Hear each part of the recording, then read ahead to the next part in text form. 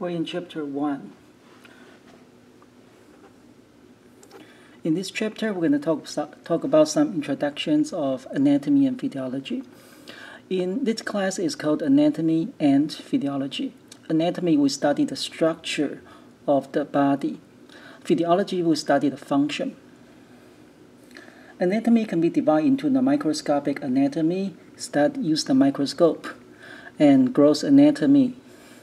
Basically, it's use your naked eye, identify what's this, what's that. When we study cells, a lot of cells, and this is called the cytology. So study the cell. But in this class, we mainly focus on this part, histology. We study tissues. What's tissues? A lot of cells together. We call them tissues. All your body cells can be divided into 4 different kinds of tissues. We will talk about that later. And anatomy depends on you study different part. We have different definition. If you study the disease, called pathological anatomy, and radiographic anatomy means study the structure using the scanning procedure, like using the fMRI, use the PET scan. Every living organism, they can do metabolism, so they are able to produce energy. And they are able to break down a big molecule into small molecule like your digestive system do. It's called the catabolism. They can also take those small molecules, like using the small Lego, build up a big molecule. It's called anabolism. So all living organisms can do this too. They can grow, they can develop, and they are able to respond to the outside stimulus. Their body are able to maintain a stable environment regulation. It's called the homeostasis. And they're able to maintain a stable environment. Our next chapter, we're going to talk about this. They'll also be able to reproduce. All the living organisms, so they organize in this level. Start from the atom, we put them together, and small biomolecule, and then we have the organelle, then we have the cells. A lot of cells together, we call them organ. Call them tissue, and you put tissue together, you have organ, then the organ system, eventually that's you. In your body, totally you have 11 different organ systems, and you need to know their functions. Not in today's lecture, but you need to know all of them in AP1 and AP2. AP1, we're going to talk about the first half of them. The first one, integumentary. And that's your skin. Skin is not a piece of paper. When you cut your skin, you peel it open. It's 2 meter by 2 meters square. It weighs about 4 kilograms. It's actually the biggest organ you have in your body. It has a lot of function. Your skeletal system and muscular system, these 2 systems, they work hand in hand together. Our unit 2, we're going to talk about skeletal. Unit 3, we're going to talk about the muscular system.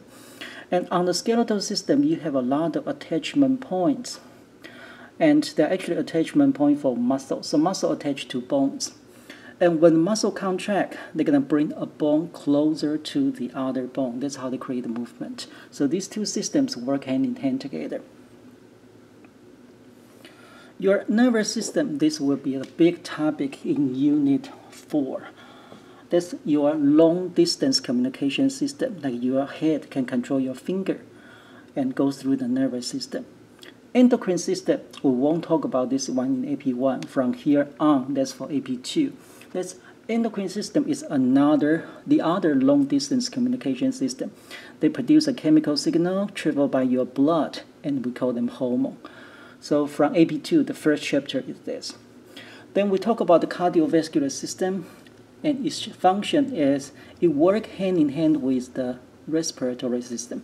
Your respiratory system brings oxygen from the outside, go into your lung. Then your cardiovascular system take over. You're going to carry the oxygen from your lung to your tissue. Eventually, all your trillion of cells in your body get oxygen. That's what makes them happy. So every scenario you can think about, the scenario increase your breathing rate, it also increases your heart rate because these 2 systems work hand in hand. Lymphatic system, students are less familiar with this one. Its function is to immune function, lymphatic. So you have one specific kind of white blood cells called the lymphocyte.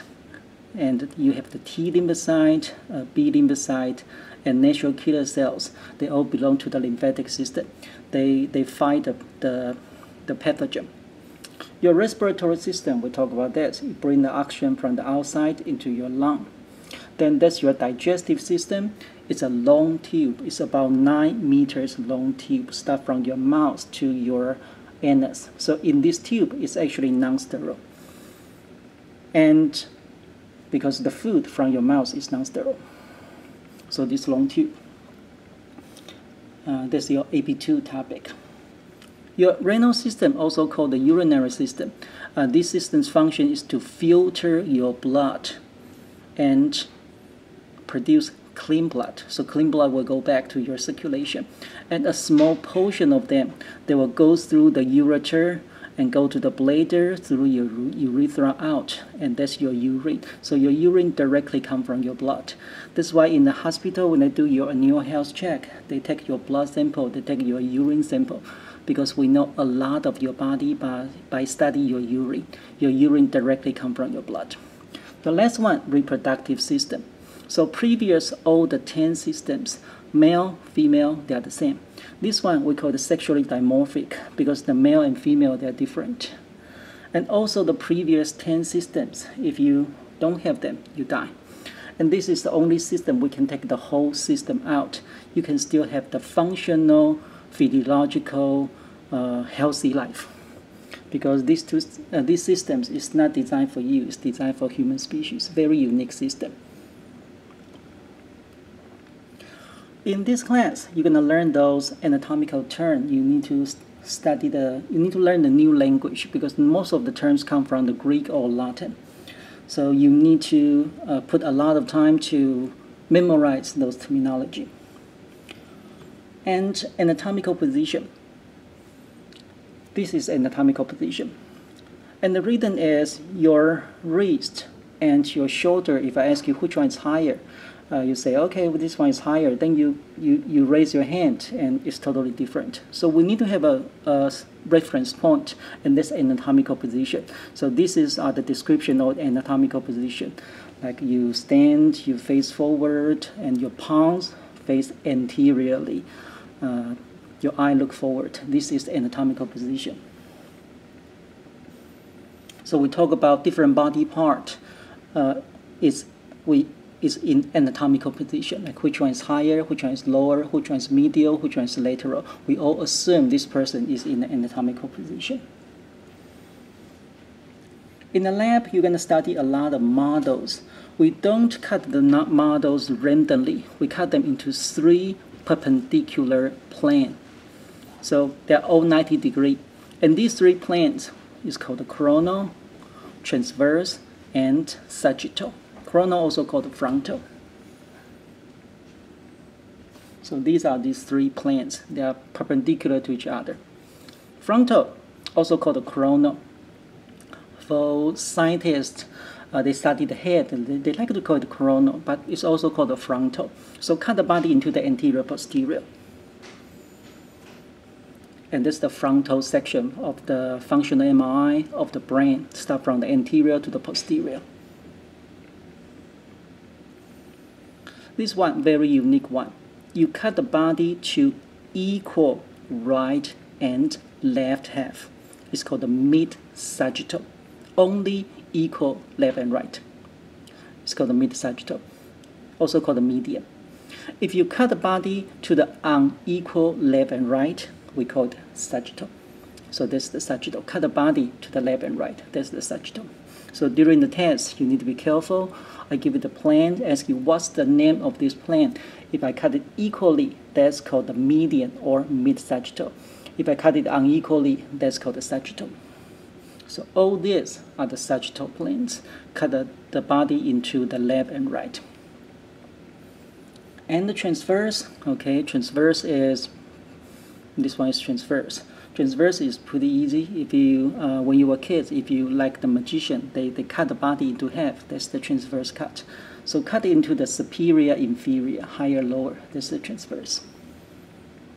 And this is a transverse cut, superior, inferior.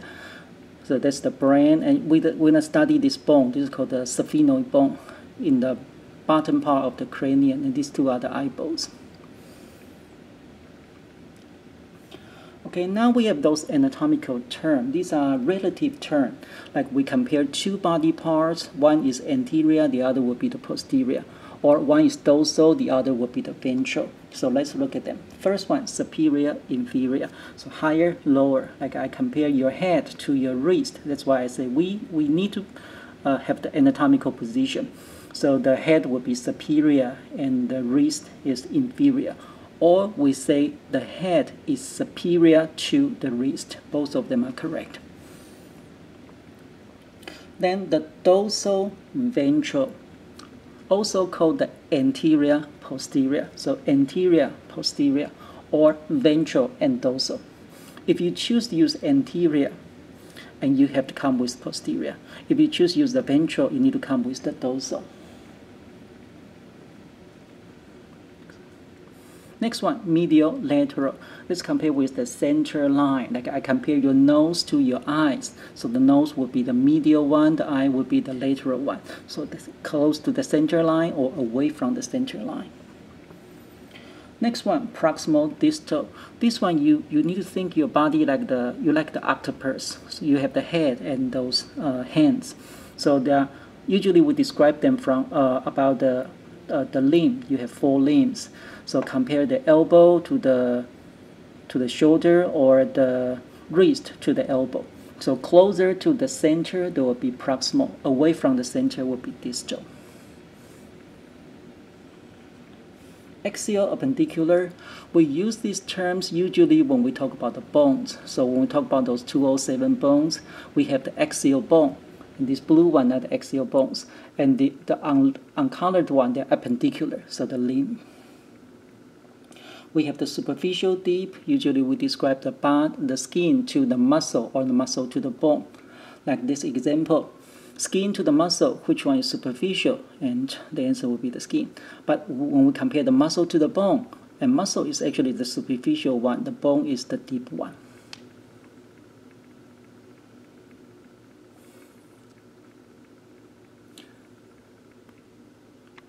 Okay, let's take a break.